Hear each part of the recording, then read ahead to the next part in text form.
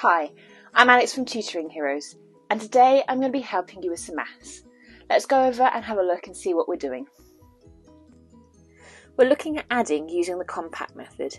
This is usually a method you use after you've trialled adding using counters, then using a number line, and then using the partitioning method. You can find all these other videos on our website. So adding using the compact method.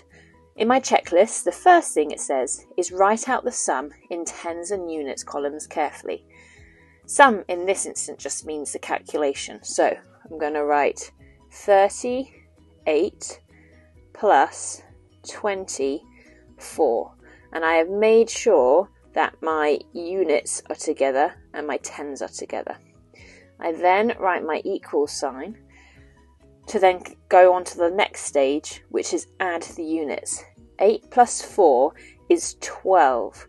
So I have 2 units in the answer and 1 10. So I pass the 10 over to the tens column.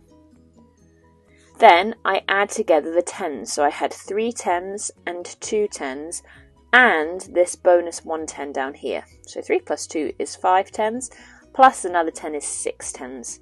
Now I always say it's tens, so I remember that that's actually 60, it's not just 6. Then I just write my answer. I've got 62 here, so 38 plus 24 equals 62. That is how you use the compact method for adding.